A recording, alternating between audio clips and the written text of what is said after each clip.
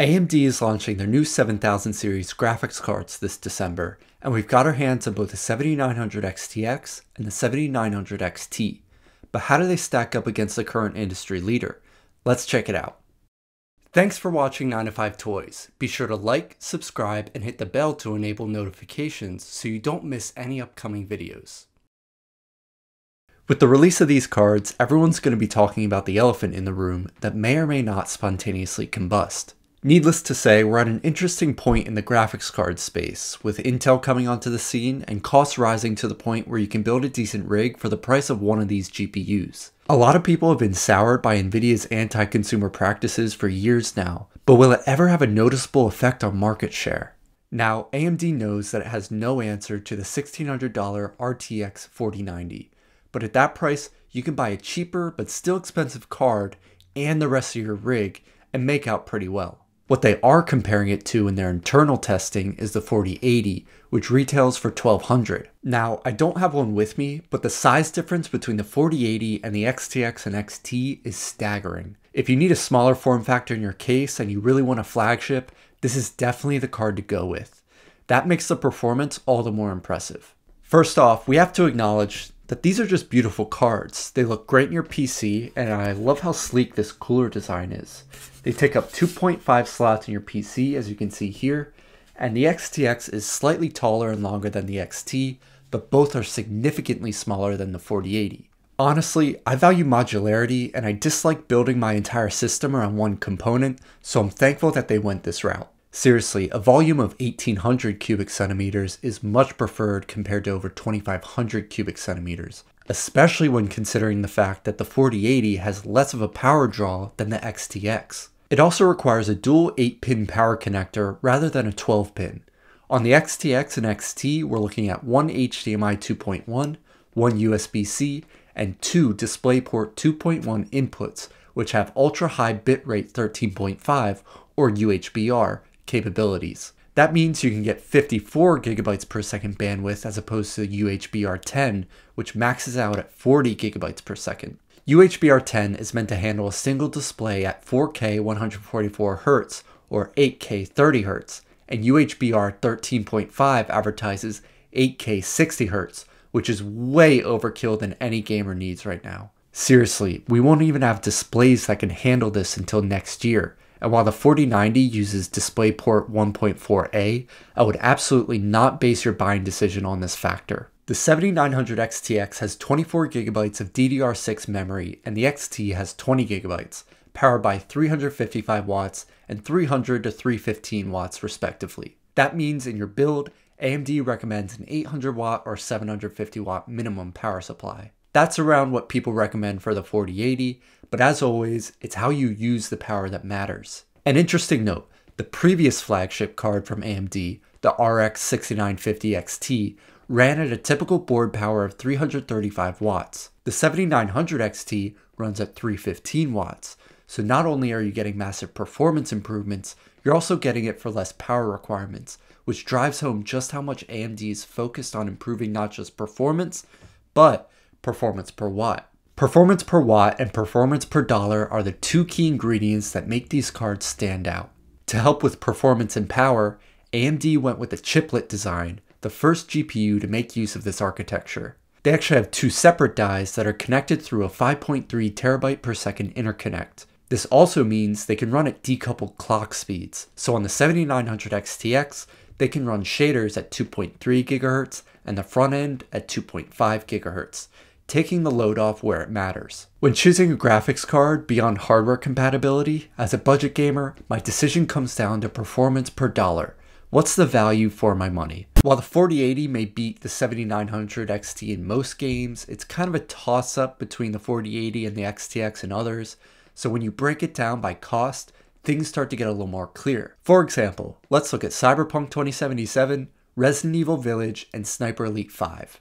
Keep in mind that these are AMD's numbers and at 4K resolution. For Cyberpunk, the 4080 runs 4K at 65 FPS, the 7900 XT at 60 FPS, and the XTX can get up to 71 FPS. Resident Evil Village has the 4080 at 164 FPS, XT at 154 FPS, and the XTX at 187 FPS. In Sniper Elite 5, the 4080 can run it at 126 FPS, XT at 107 FPS, and XTX at 121 FPS. So when you break those numbers down into performance per dollar, things become a little more impressive. Remember, you're paying $200 extra for the 4080 versus the 7900 XTX. So even in games like Sniper Elite 5, where the 4080 performs marginally better, the 7900 XTX is still better overall value for what you're paying for. With that, let's get into real performance. The build I'm working with includes the Ryzen 9 7950X CPU,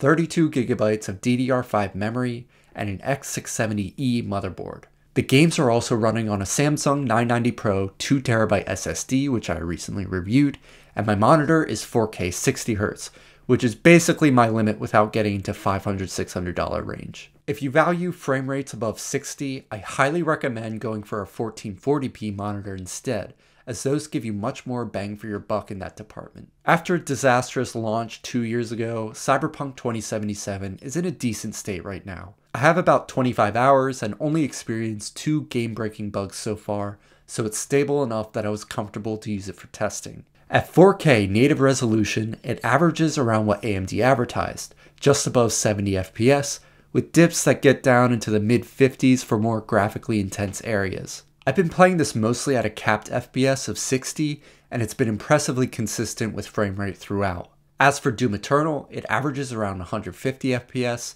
but it did get up to 180 at points, and Halo Infinite was very consistent in the 80 FPS range. As for ray tracing, if you're shooting for a consistent 60 FPS on ultra ray tracing settings, FSR is the only way you'll get close.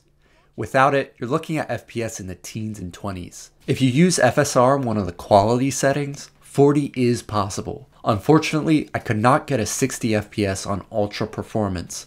Instead, it averages in the mid to high 50s. Now, if you're just going for a stroll in Night City and you cap your frame rate, it hits 60 far more often than in the middle of combat. 100% of the time, I would sacrifice boosting ray tracing quality in favor of a consistent FPS. So, in pursuit of that, I found the sweet spot to be setting ray tracing to medium, then going in and changing ray trace lighting to psycho, and keeping ray trace reflections off. Obviously, while nice to have, ray trace reflections are the real performance killer here. Of course, there are tweaks to squeeze better performance out of these games, but as someone who only has a monitor that can do 4K 60, I'm more than happy with these results.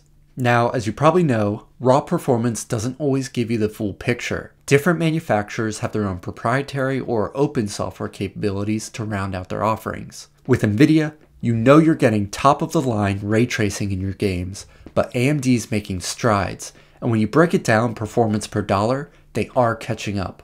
Raw ray tracing performance though, not quite. They also each have their own upscaling features, which allow you to run the game at a lower resolution than your monitor and have the software upscale it to your native resolution, essentially giving you free FPS. This is known as NVIDIA's DLSS and AMD's Fidelity FX Super Resolution, also known as FSR, which has 2 iterations so far. FSR 1 offers massive performance improvements at the cost of not great image quality. And while FSR 2 does improve image quality, it's really not comparable with DLSS due to the fact that NVIDIA uses AI upscaling, which is far ahead of FSR 2. Also, DLSS has been around longer and is supported in more games, but is also exclusively available on NVIDIA cards. FSR can be used on any card and is even available in the PlayStation 5 and Xbox Series X and S. AMD says that it's supported in 226 games and upcoming releases, including unannounced games, but only lists support in 54 available games at the time of making this video. DLSS will be the clear winner in upscaling for the time being without a doubt.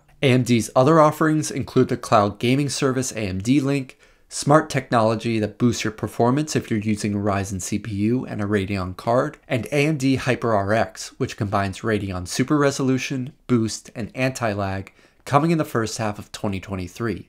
It'll be automatically integrated with select games, and they're saying you'll get one-click performance and latency boost. We'll definitely have to keep our eyes peeled for that one. All in all, AMD may not be taking shots at the 4090 King, but when you factor in the lower requirements to run it, smaller form factor, less power requirements, they might just be the path of least resistance when it comes to upgrading or building an entirely new system. When it comes to how these will fare practically in the market, looking at Steam's hardware survey, less than 3% of people are running games at 4K, and only around 11% are at 1440p. Compare that to the 65% running at 1080p, these cards will be overkill for a lot of those in the market for an upgrade. And the 1440p results on competitive games like Valorant, Rainbow Six Siege, and Overwatch 2 easily rival the more expensive competitors. That being said, Nvidia still dominates market share, and we won't see that change for the next couple of years, at least until the prices come down. With a lot of enthusiasts expressing frustration at Nvidia for their pricing, especially in the crater that is the crypto crash,